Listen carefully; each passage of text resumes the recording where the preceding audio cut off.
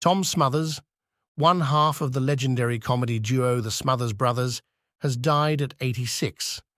The late comedian died peacefully at his home on Tuesday with his family at his side, following a recent battle with cancer, according to his brother and co-star, Dick Smothers. Tom was not only the loving older brother that everyone would want in their life, he was a one-of-a-kind creative partner, Dick said in a statement shared with The Hollywood Reporter on Wednesday by a spokesman for the National Comedy Center.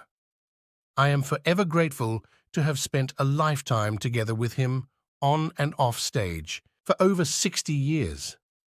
Our relationship was like a good marriage. The longer we were together, the more we loved and respected one another. We were truly blessed."